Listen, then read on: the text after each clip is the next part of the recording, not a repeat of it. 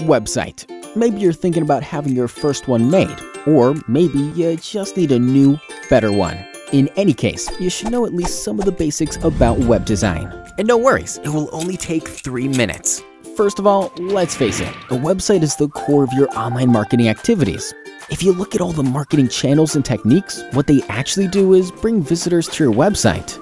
And the main purpose of a website is turning these visitors into customers. In marketing terms, this is called conversion. A bad website will basically cause you to waste money on other marketing methods because you don't need more visitors if you can't turn them into customers. So the better your website is, the more visitors are converted into your customers.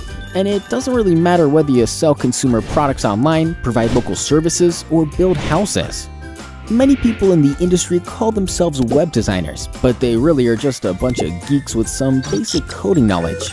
Of course, without much planning, they will pretty quickly create a website for you with lots of information, photos, contacts. But the question is that the way to turn the visitors into your customers? Is that what you need? And the answer is simple: no. What you have to do is look for someone serious about web design. Well, that's where we come in. This is how we make websites, by following the 7-phase web design process. Phase 1. Analysis. The first step is always about information gathering, identifying things like the website purpose, goals, and target audience. Phase 2.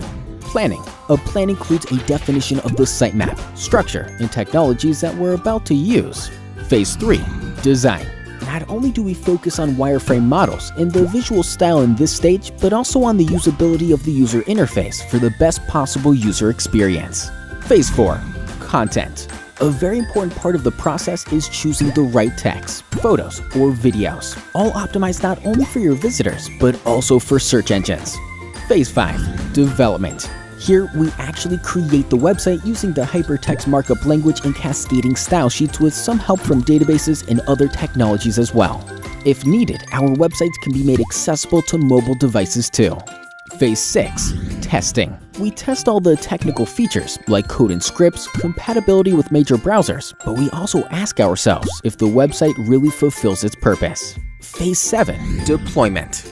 After we launch the site, our job is definitely not done yet. We always monitor what's happening after the start, enabling us to fix any possible deficiencies. And if you want, we can also manage the future maintenance and updates for you.